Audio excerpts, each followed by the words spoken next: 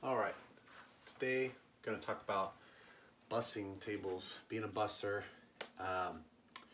and one of the reasons that I want to cover this is because a lot of people, when they first start in the restaurant industry, they don't have enough experience to end up being a waiter right off the bat or a waitress, and it's easy to get a waiting position once you show the other staff members that you know, give a shit about the guests, that you're a team player, that you like to make good money and like to work hard.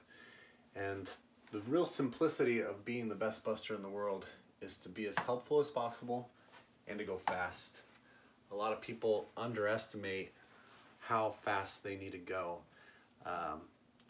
You know, maybe it's your first job and you think you're doing the job, you're going around, you're, you know, resetting some tables, you're helping with the water and, you know, picking a few plates up off the table as well. But if you go fast, really fast, you know, don't go so fast that you're scaring guests away and stuff like that. But if you move as fast as you can and get really efficient at doing all of these different things, you're going to be able to be more and more helpful, and you'll actually make more money as a busser if you're able to perfect that. If you make it to where a server comes by their table and they go, oh wow, that's already done. Or, you know, whether it's resetting it or, you know, may I take this plate for you when someone's finished and you pick it up. The more helpful you are and the faster you get things done and more efficient, the more servers are gonna go, wow, man, I made a lot of money tonight. My tables were turned really fast.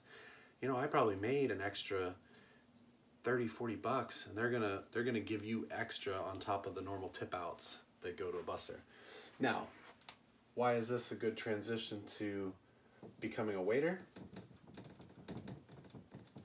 Well, it's probably pretty obvious at this point, but if you're making a great impression on all the other waiters at the restaurant, waitresses, and they're like, man, they are so good at this, and they're talking to the guests, they're pulling plates, they're, oh, can I get you another Coke?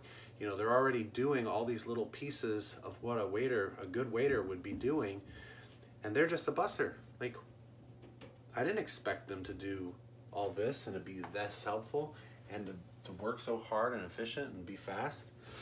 So the managers are definitely going to notice, the servers are definitely going to notice, and they're going to want you to be a part of their team, and they're going to recognize you as a peer. You know, the most common thing that happens whenever you get younger people in particular that come in to be a busser is they walk real slow, they do whatever was in the job description, just the bare minimum, and you know, servers just sit there and go, yeah, they'll stay a busser for a while. You know, they're never gonna be a server. They might have come in and applied to be a server, and the management said, no, you need to start as a busser. If you want to try that, you can work here. But if you want to transition up to that, or if you just want to make really good money being a busser and have fun, the faster you go, the more fun you're going to have anyway. Instead of feeling, I'm at work, blah, blah, blah. You just go fast and you get a lot of stuff done. The time's going to fly by. You're going to make more money. They're going to tip you out better. And time will fly by and you'll be done. And you'll be ready to go home. And it'll be more fun that way. So that's the simplicity of how to be the best busser in the world. Being helpful, going fast.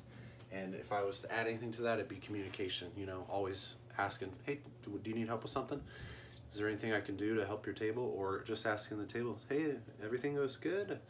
And you know, if they tell you something that you're not really allowed to take care of, you know, grabbing drinks from the bar or running food, then okay, thanks, I'll let your server know. And you go talk to them. So anyway, that's pretty much it for this one.